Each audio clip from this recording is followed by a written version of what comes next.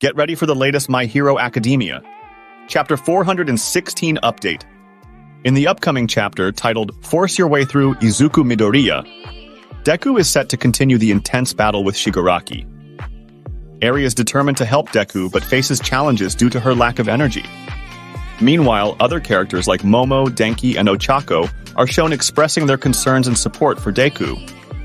The chapter also reveals heartwarming moments, such as Kuta consoling Eri and Nagant, expressing how Deku has opened her heart. The civilians are seen cheering Deku on as he faces Shigaraki. As the chapter ends, Deku could be seen going for another punch when Shigaraki screamed at him to not come any closer. This was followed by a panel of Kotaro Shimura, Shigaraki's father, right before he died. Deku had seemingly hit Shigaraki, following which he found himself in front of the Shimura family house.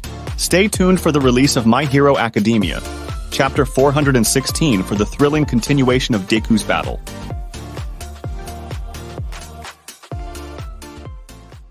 Get ready for the latest My Hero Academia,